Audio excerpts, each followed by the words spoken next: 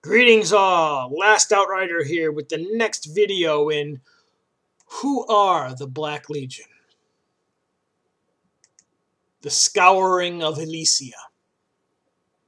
The fifth Black Crusade. Included amongst its many atrocities, the scouring of the Elysia sector, culminating in the destruction of the ancient imperial city of CRUSADE. The War Master purposefully fomented invasions on a dozen worlds within the sector, entrusting the destruction of cities, shrines, and temples to his warlords, whilst using his fleet to keep the Imperial Navy engaged in deep void skirmishes. It was Abaddon's intention to create a sector-wide conflict that would provoke a massive response from the Imperium and draw in chapters of the Adeptus Astartes. His plans set in motion, the War Master led the bulk of his Black Legion to the city of CRUSADE on Terranth, burning the great city to the ground and enslaving its people. When the Warhawks and Venerators Space Marines arrived on Terranth in chapter strength, they made an immediate assault upon CRUSADE. At that same moment, Abaddon ordered the mass sacrifice of 10 million citizens, their blood funneled via the city's great canals into a vast lake of gore.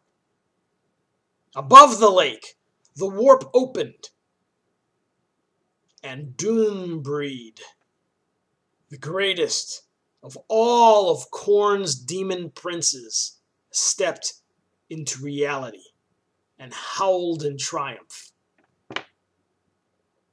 Abaddon had made a dark pact with Doombreed, promising it the skulls of an entire chapter of Space Marines in return for its service.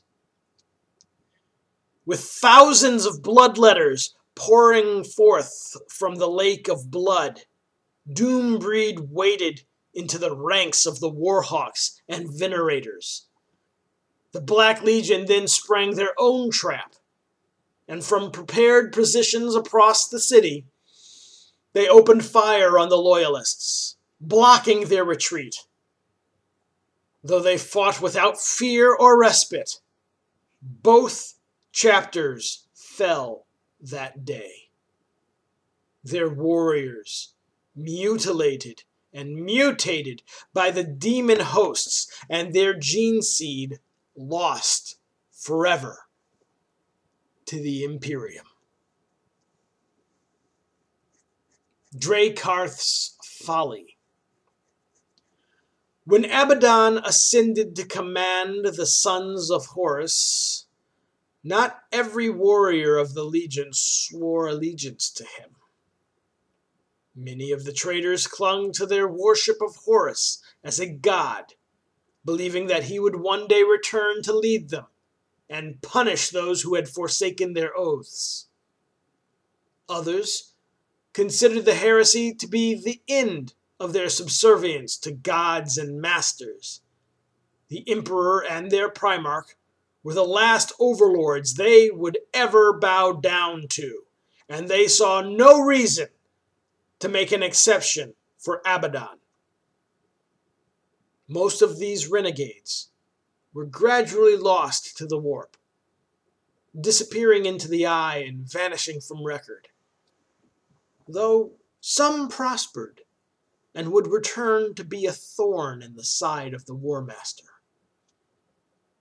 One of these splinter warbands was the Sons of the Eye, led by Drakarths, the Sightless.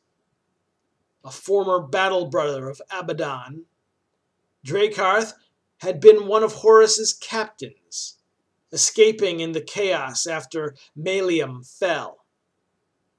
Abaddon had heard whispers of Drakarth's escape and treachery from his cabal of sorcerers, who also claimed that an old ally would one day rise to subvert the Black Legion, twisting its loyalty with the memory of the dead Primarch.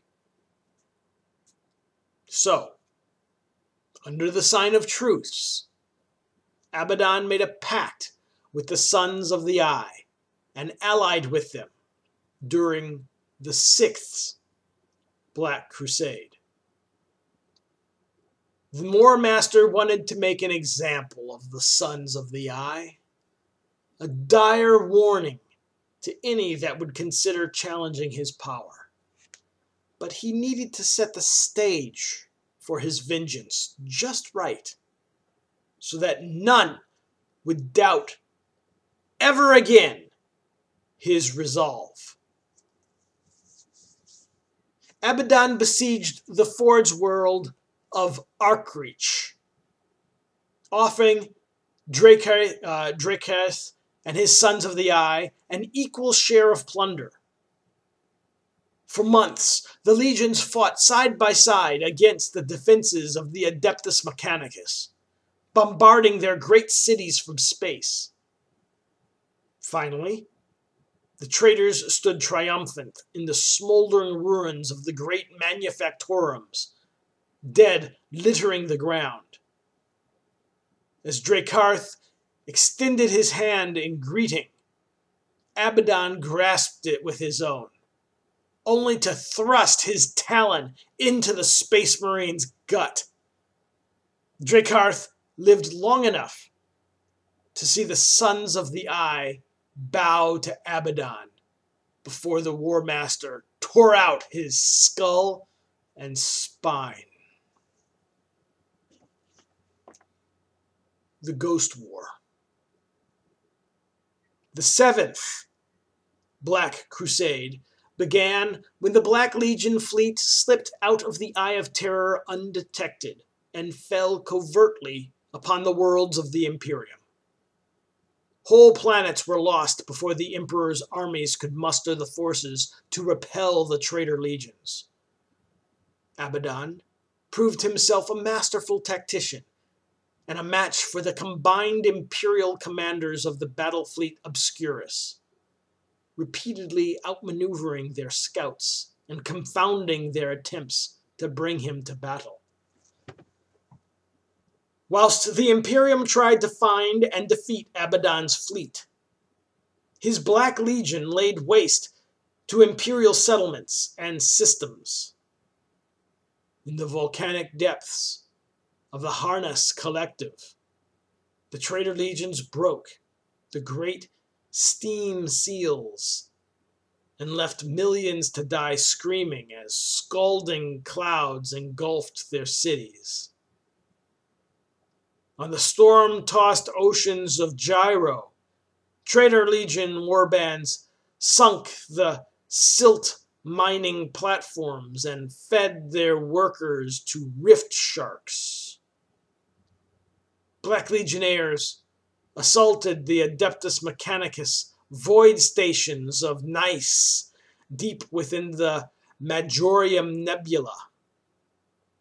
The traitors ransacked the station's stores, taking ancient Eldar artifacts recovered by the Adeptus Mechanicus. When Imperial forces arrived, they discovered the Black Legion gone, and the station decorated with the corpses of tech priests and servitors. Whilst the Ghost War would rage for many years before the traitor legions retreated back to the Eye of Terror, a single engagement stands out amongst the long list of bloody deeds. On the world of Makan, the Black Legion and its allies faced a company of blood angels. The Legion had ravaged the world, putting its remote dust mill towns to the torch and tearing apart the Grand Cathedral of Radiance, raised to honor the might of the Emperor.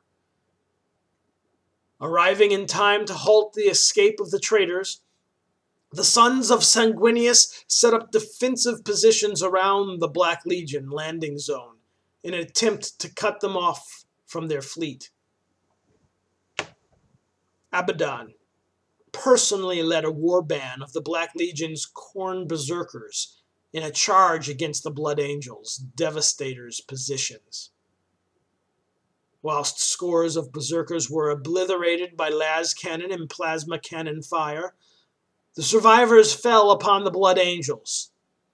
In a sickening parody of Horus's slaying of Sanguinius, Abaddon engaged the Blood Angels' company commander, Archaon, in single combat. In front of the remaining loyalists, the despoiler tore Archaon apart, forcing the Space Marines into retreat before the fury of his warband and claiming their dead as his own. Abaddon would later use the Blood Angels' precious gene seed in a pact with Fabius Bile to create new traitor Space Marines, birthed from the remains of his foes.